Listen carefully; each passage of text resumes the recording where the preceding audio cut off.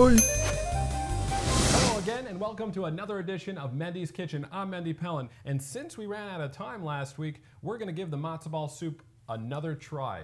Matzo ball soup is usually made in two parts: soup and matzo balls. The soup is traditionally a chicken soup, so for that, obviously, we need a chicken. My bubby always says they're better fresh. Now, before we shech the chicken, we want to get, we got to boil the water. So for that, we're gonna, hey, come.